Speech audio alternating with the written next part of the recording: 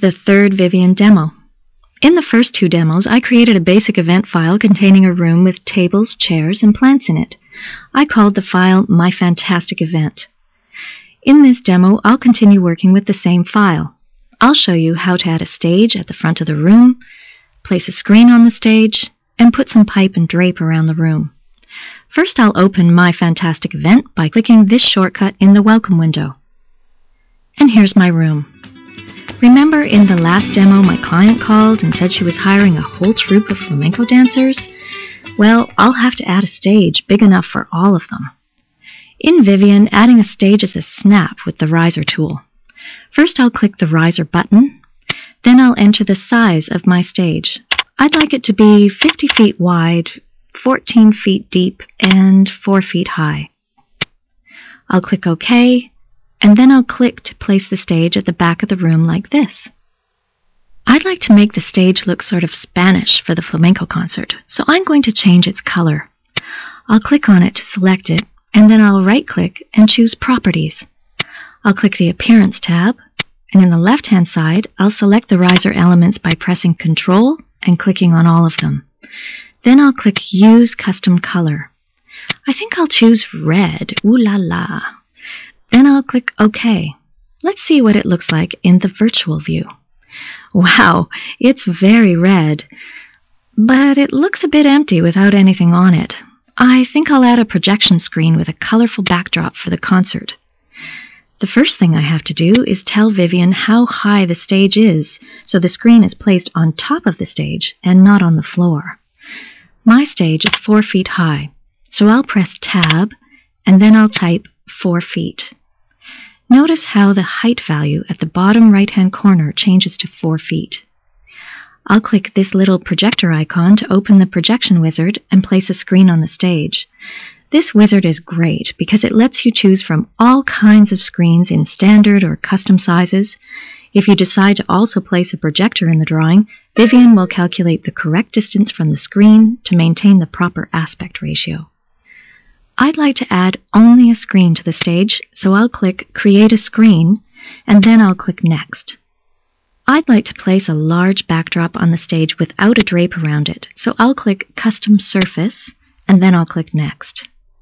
I'll type a width of 30 feet and a height of 8 feet, and then I'll click Next. Now I'll browse to the image for the screen. This could be any graphic you have in a format like JPEG, bitmap, or GIF. It could be your client's logo or any other image you like. I'm going to choose something to go with the flamenco theme. I'll click Image File, and then I'll browse to my image.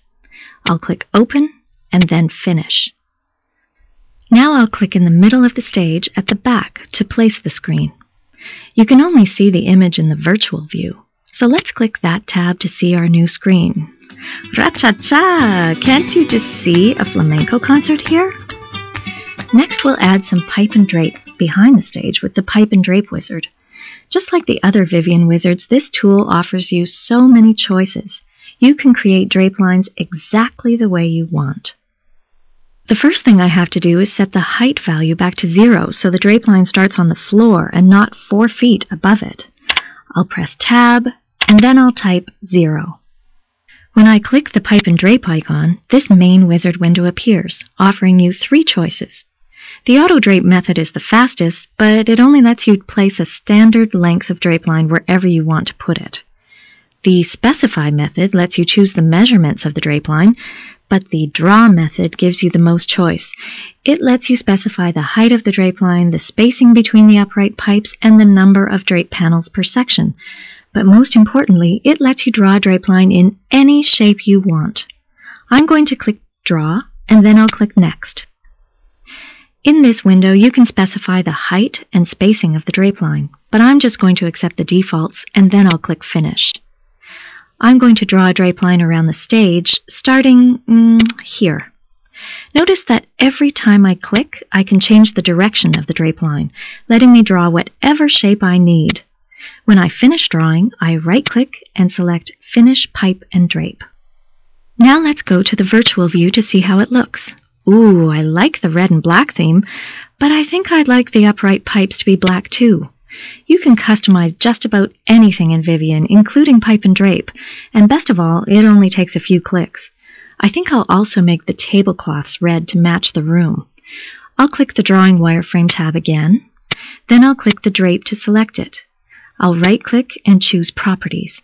On the Appearance tab, I'll highlight the drape upright, and then I'll click Use Custom Color. In this window, I'll select black, and then click OK twice. Then I'll select my tables by clicking in the seating area, and I'll use the Appearance tab again, this time choosing red for the tablecloths. Let's see what it looks like now. Much better. The only thing missing are the dancers. The next thing to add would be lighting, so your dancers really shine. And lastly, you could turn this drawing into a rendering to show your clients. For tips on lighting and rendering, see the next demos in this series. Thanks for watching.